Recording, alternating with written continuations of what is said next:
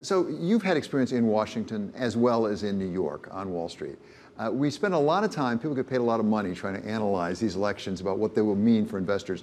What's your experience? I think elections are hugely consequential for investors because there's a lot at stake here. Take, for example, tax policy. If you want lower taxes for wealthy people in business, then obviously there's one team that you want to vote for. If you want lower taxes for working people and people below, then it's another team you want to vote for. There's all kinds of policy decisions. We've seen an enormous amount of legislative activity these last 2 years, particularly this year, and that's the kind of thing that happens after an election.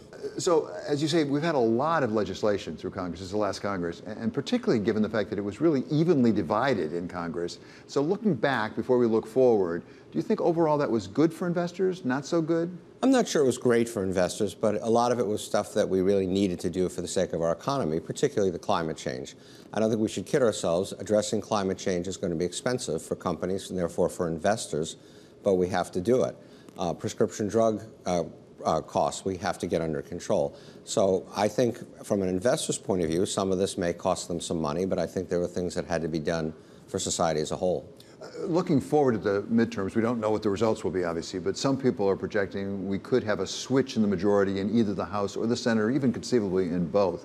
If you get a divided government, which is what that would be essentially, is that potentially good for investors simply because they won't do very much at all? They can't get much done, and there's some stability.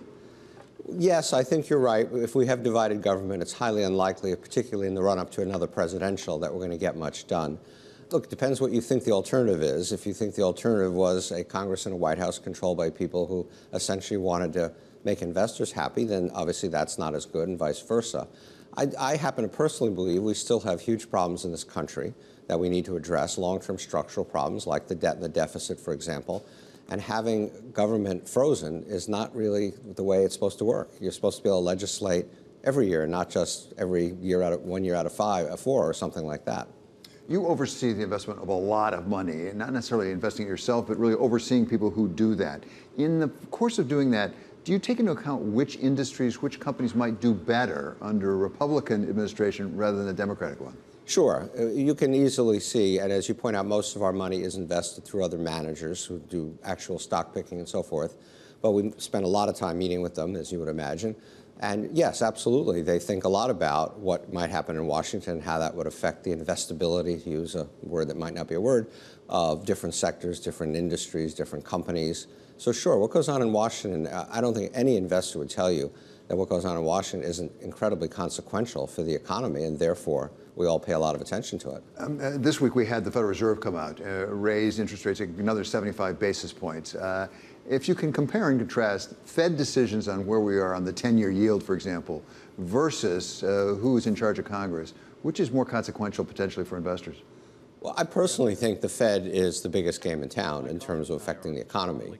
I'm not quite a Milton Friedman monetarist, but I believe enough in the power of monetary policy to believe that it is the biggest thing that affects the economy. And by the way, it probably affects the stock market even more directly in a sense. When interest rates go up, it's the enemy of stock prices. They tend to go down. You've seen that happen this year, and vice versa during 2020-21 when the Fed poured all that liquidity into the market went up. The old saying, don't fight the Fed. So I watch the Fed very closely, and I think it is far more of an influence on the economy than Congress. So higher interest rates are the enemies, you say, of the stock market in the short term.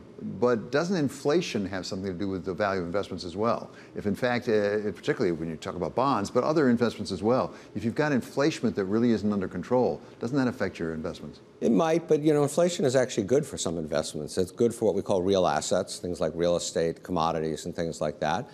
It really depends, I think, a lot on what accompanies that inflation. If you happen to still be in a high growth or reasonably growing economy and you get some inflation, that can actually be a positive. If you get stagflation or you get high inflation and a recession like what we had in the late 70s, early 80s, then obviously that's bad for investors.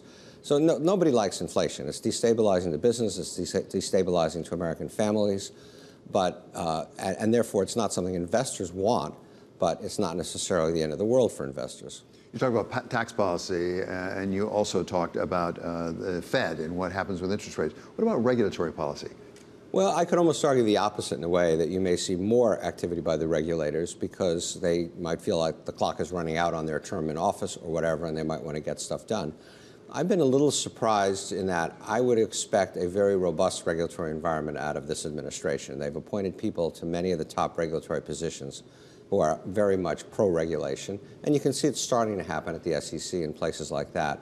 So I do think you're going to see a lot of regulatory activity over the next 2 years, regardless of what happens in the election. One of the things that this administration has said they really want to go after, if I can put it that way, private equity, using things like Clayton Act Section 8 on interlocking directors, things like that. They think that there's some antitrust things going on there.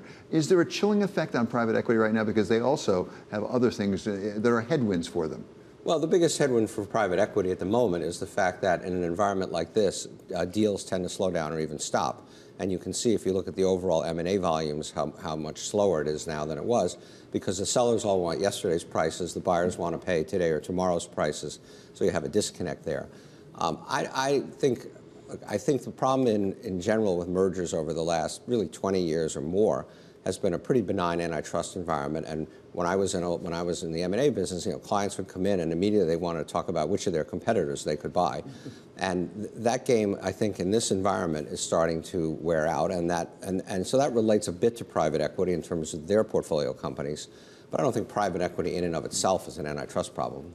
It's not as easy to raise money these days. It's more expensive if you can find it. Some people have trouble finding it, period. Does that mean that private credit is stepping up to that? Is more and more the funding coming from private credit? You're going to see that happen. First of all, there's just less credit, and there's going to be less credit, fewer deals, fewer acquisitions, less credit.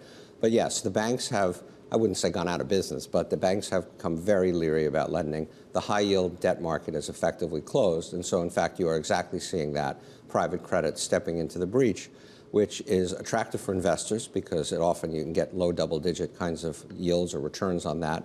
Obviously not as attractive for the borrower who was paying a few hundred basis points not that long ago.